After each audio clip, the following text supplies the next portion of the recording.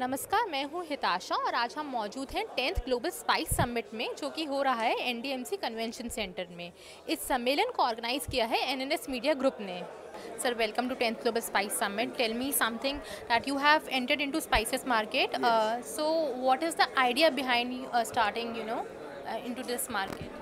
Okay, we are already in a very prominent position in edible oil.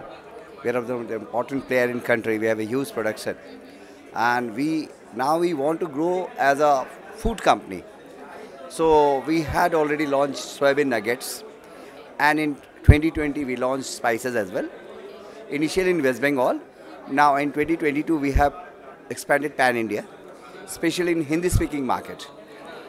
So our target is to provide natural spices without losing its inherent quality. That's why our product is cryogenic.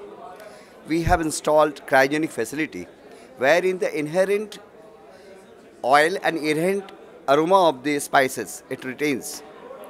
So we want to give the best product, quality product to the consumers.